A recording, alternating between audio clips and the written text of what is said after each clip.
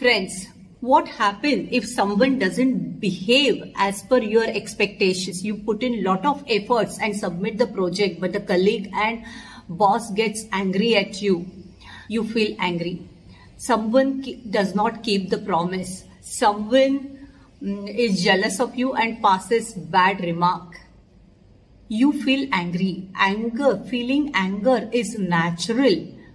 Probably you will feel revengeful also. That's natural. But we are told not to use those emotions because we are aware that it is going to hurt us.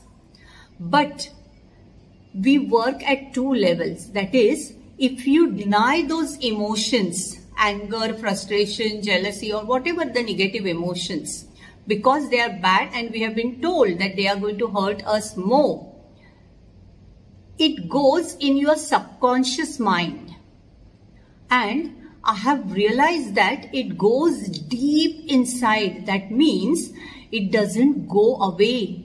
That is, it start working through your shadow, all that anger, revenge, and we start believing on karma. So we have done a good karma, they have done a bad karma, God will punish them. And we wait for those punishments to happen. Now here, we are hurting at two levels. That is, first we are waiting for them to suffer. That is negative emotion. Second, we have wounds which we are not acknowledging. That creates double pain. And many times we are not aware that what's wrong with our life. So spirituality has an answer.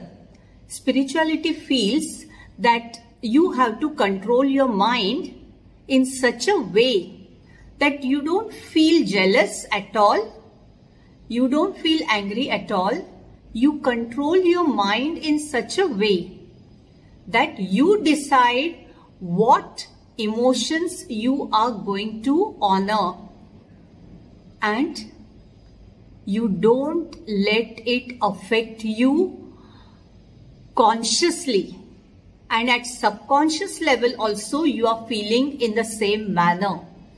When you start doing this, your health will improve and the whole life will improve. You will be at a higher vibration and you never know.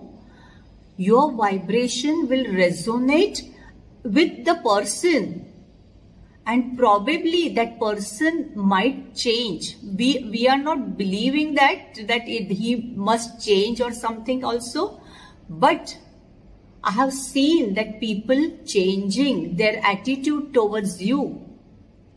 So it's going to happen. Only thing, you have to be mindful. Subscribe to Sucheta's Hub. We are going to discuss how to do this organically. Mind control is the only thing, technique available in today's age. So there are small techniques and practices which we'll be discussing over the period of time. Thank you.